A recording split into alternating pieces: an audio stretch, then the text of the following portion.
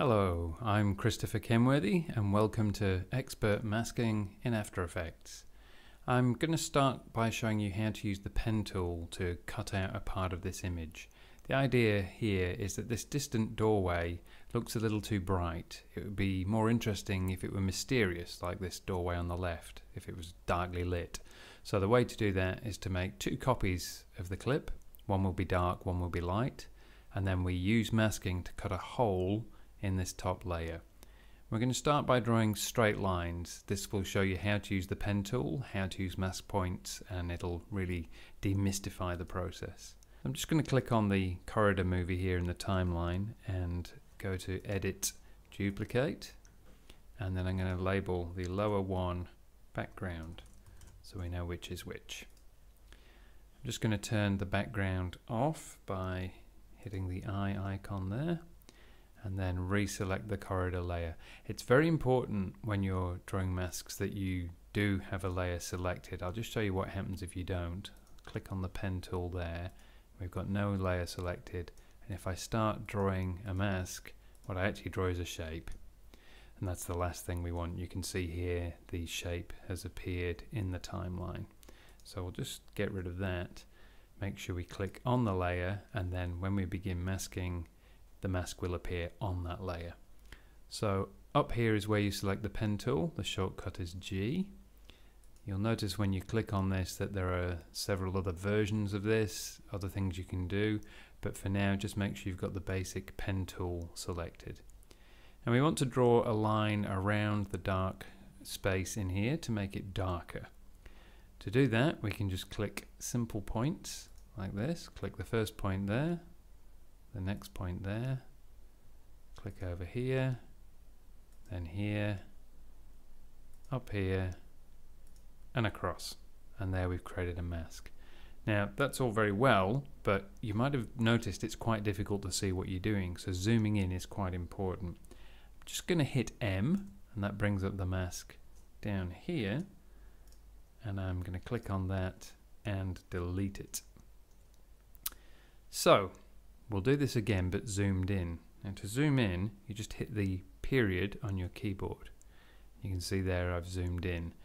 You'll then also want to move this around so you can see where you're working. I want to start up here, so this is no good. Hit H on the keyboard, and that gives you the hand tool, so you can pull down to exactly where you want. This is a very useful way to work. It's worth zooming in even more so you can be really accurate. I'm going to hit G again to bring up that pen tool, and now you can see this is a very accurate way of seeing what I'm doing. So I'll click there, that's my first point. Now I want to get down here, so how do I toggle to the hand tool? I just hit H, push that up, and when I let go of H, I go straight back to the pen tool, so I don't have to keep going up here and selecting tools. It'll just toggle backwards and forwards for me. Click the next point there. Now you can see here I can be a little more accurate than I was before. I can click once there, and once there. And that means that I'm drawing a very accurate outline of this reddish area inside the room. Click up to the edge of the door. Now I'm going to hit H again on the keyboard so I can see where I'm going. Now here I have the option of drawing the mask around that door handle if I want. But what you'll find with masking is you can often get away with shortcuts. So I'm going to try that right now and just go to the top of the door, click there, go over here, and then there. So I'll zoom out now by hitting the comma. If ever you're unhappy with how it's zooming out, or if you're finding you have to zoom out and reposition like this, you can just come down to this drop down here and go fit up to 100%. And it'll fit in the screen nicely. So there we've drawn a mask around the area that we want to cut out, but in actual fact it's cut out the rest of the image, so we need to invert this mask. In the timeline, next to where it says mask 1, you'll see there's a box that says inverted. Just check that, and there you go. Our mask is now inverted and is cutting out that area of the image. All we have to do now is select the lower layer, switch on the eye icon, and that will show through.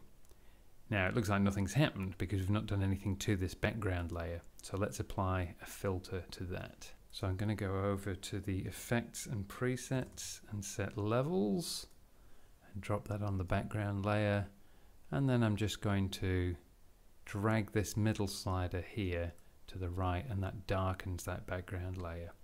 So if I switch that effect on and off, you can see that's what we started with and that's what we end up with. Now, as you're drawing your mask, you may find you make small mistakes and you'll want to move the mask point. So I'll show you how to do that. Just delete the mask and start again.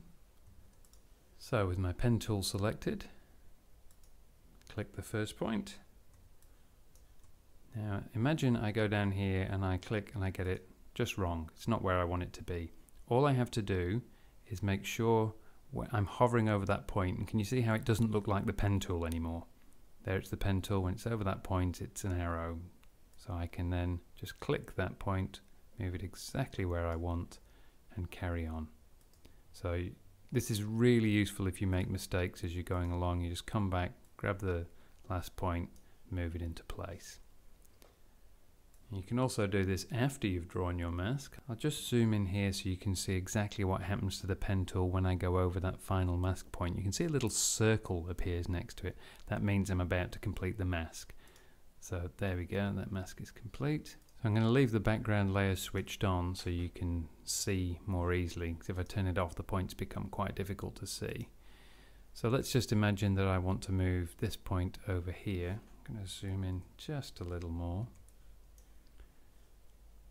Make sure you choose the selection tool, then just hover over your point, click on it, and you can move it wherever you want. Just drag it, slide it. That's a really good way to reposition a point. You can see here this one's not quite right, just pick it up, move it into place. So if I wanted to move more than one point, I could shift click them. So I'll just click on one point there, shift click on the next one, and I've got those 2 points both at the same time. That's not something I need to do here, but you'll find you need to do that very often. If you want to select all the points, you just hit Alt or Option and click on any one, and you can move the whole mask like that. Again, you're not going to need that right now, but it's just something useful to know for later. I'll revise all this each time you need it, but for now you can see how to draw a mask and reveal the layer underneath.